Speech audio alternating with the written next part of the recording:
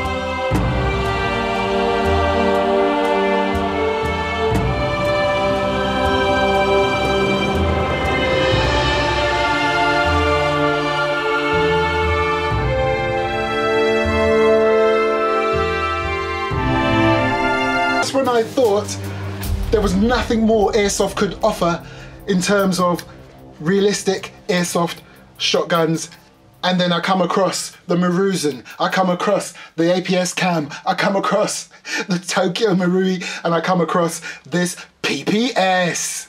Now, before I go any further and show you any of the features on this Airsoft shotgun, let me put this out there straight away. I have all intentions of also getting the APS Cam, but not just yet. This to me is the underdog. When people talk about Airsoft shell ejecting shotguns, you rarely hear anyone mention PPS. And I thought, let me just get this PPS in because it comes in a bit cheaper than the APS Cam.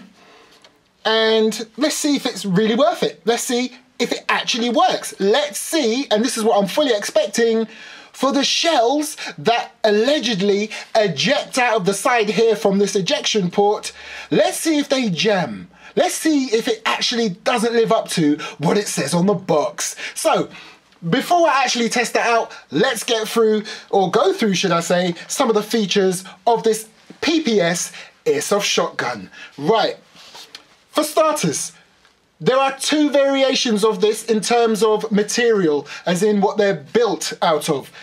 You can get the one that's made out of metal and some form of hard plastic or polymer, ABS, or you can get this bad boy, which is made out of real wood, not fake wood, this is real wood, steel and aluminium. Oh, and for my American viewers out there, aluminum.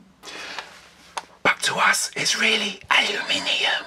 So here you got your rubber butt pad, here you got your full wooden stock, you have your full metal receiver, full metal trigger guard and trigger. Here you have your ejection port and your bolt. And here you have your loading gate or your shell elevator. Here's your action bar. Here you have your wooden fore-end or forestock. And of course you've got your full metal barrel. And right here on the front you've got your little golden bead sight. And at the rear of the trigger guard you've got your safety. Oh, and let's not forget right here you've got your action release. I'll show you what that does later. You've also got your sling points here and here, right above your magazine cap. And just like the real steel, it's got 870 Police Magnum. But on the real steel, where this one says model, it will say Remington. And another cool feature of this PPS Airsoft shotgun is that it has its own serial number.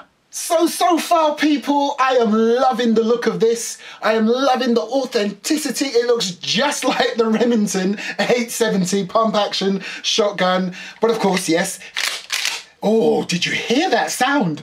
But anyway, yes, this is the Airsoft version. What a satisfying noise. I am absolutely loving the fact that this is real wood, real metal. The wood finish on this, I like that it's a darker stain, because sometimes with airsoft weapons like my Winchester, it's a very light coloured wood, almost makes it look like some piece of IKEA furniture or something. But with this 870 right here, it's a much darker finish, which I do like. But I think what I will do, in fact, no, I definitely will get a bit of varnish on here, get it nice and shiny. I'm gonna polish up the metal nicely as well, make it look nice. Right now it just looks a bit weathered, which I suppose is quite good, makes it look even more realistic. But hey, when I keep waxing lyrical about how realistic certain airsoft weapons look, it's only because they are fantastic when I'm doing my movie productions. You know, you really can't tell the difference between this and the real deal. Unless you're an absolute expert and look really closely. But then again, with clever editing, clever camera angles, and clever positioning of this gun, watch, you'd never know. Okay people, so far I am absolutely loving this PPS M870 pump action, the one that ejects the shells from the side. It looks good, feels awesome, and sounds amazing. So earlier on, during the unboxing sequence, I showed you some shells. Now, this particular airsoft shotgun comes with 2 of these polymer or plastic shells and a little metal adapter right here, and I'll show you exactly what you would use this for. But like always, there are always aftermarket better options out there for nearly everything in airsoft. And when I say aftermarket, it's actually still made by PPS, but you can get the metal shotgun shells. They're this color, and unlike these plastic ones right here, these take 3 BBs, and of course you fill the gas up on the bottom right there with green gas. These bad boys also takes green gas and even CO2, and they take 6 BBs. Now remember I said to you about this thing called action release? Let me just show it to you on the gun. So it's right here at the front of the trigger guard. Can you see it? That metal flat piece right there. Well, let me show you what it does. So let's say I put a shell in, shell's in, ready to fire, and then I decide actually I want that shell back out and I don't want to fire the gun. All you have to do is put your finger on this action release right here and hold it. And whilst you're holding it, so let's show it to you close up, that thing right there. So I've got my finger on it, I'm holding it down, and without firing the gun, I can release the shell. Excellent. Okay, so I've shown you all the pros that I like about this particular PPS M870 Airsoft shell ejecting shotgun. But what about the cons? Well, I found 2 so far, and that's even before I've fired the thing. Right here, where the wood stock joins the metal receiver, that's a little bit loose. Can you see that there? Just a slight give right there. Not to worry, I can tighten that up, so that's nothing major. And the other little con that I didn't like, which I would have preferred if it was much better, is the finish on the wood. It could have been done a lot nicer. I do know that the APS M870 has a much better wood finish on it, but then again, it's a much more expensive airsoft shotgun, I do believe. But there's nothing wrong with me doing a nice little project and polishing this up nicely so it looks just as good as the APS. So yeah, those are the two cons that I mentioned, but hey, both of those are easily rectified.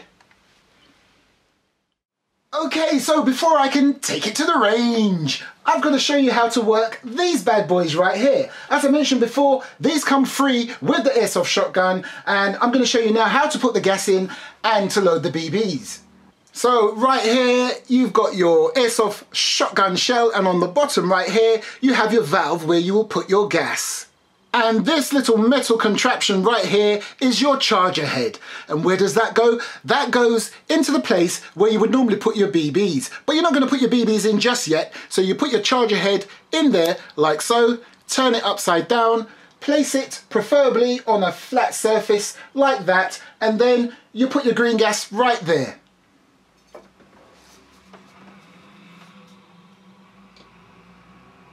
Now, I've never used these shells before, so I'm just going to guess that I'll probably just give it 1 or 2 seconds of gas. Then you grab your speed loader, or you could put them in individually by hand.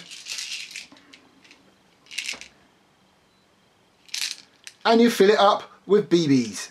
And as I mentioned before, it only takes 3, so the speed loader tried to put 4. So there's your 4th one on the top, so I'll just shake that off.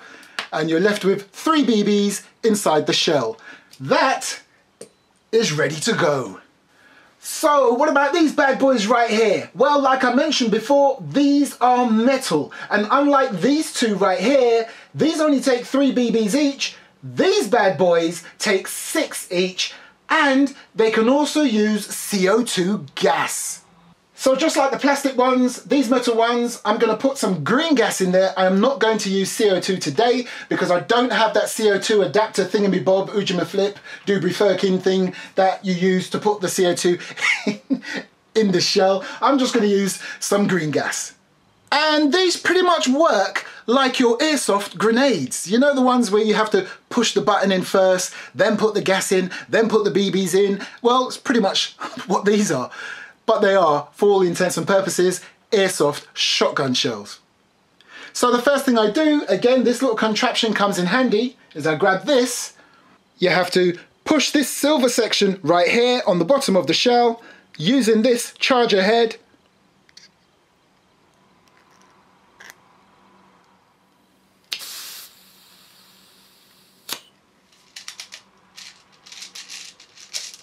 There you go. BBs are in, gas is in, this is now ready to go. Now it's very, very important that you don't accidentally press this silver button while you've got this in your hand or while you've got this pointing at anyone or anything, because it will go off and you will be in a world of hurt. So I'm going to go ahead and get all these other remaining shells ready, and then let's take it to the range.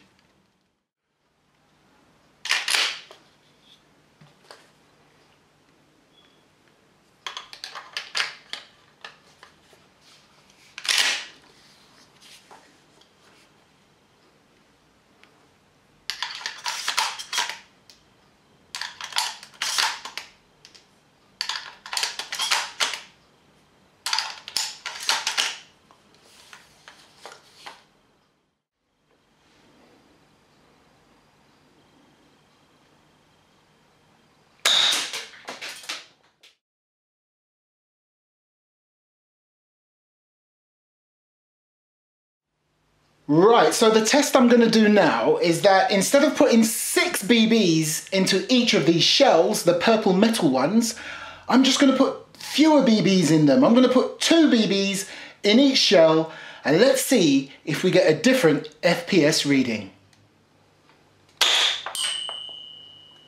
Now have a look.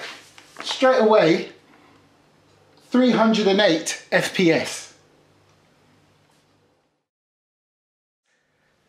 So I'm going to conduct this test again, But this time I'm just going to put a single BB in each of these shells, and then we're going to check the FPS once again on this PPS shell ejecting airsoft shotgun. And there, whoops, hit the camera there. Have a look at that. This is with one BB in the shell.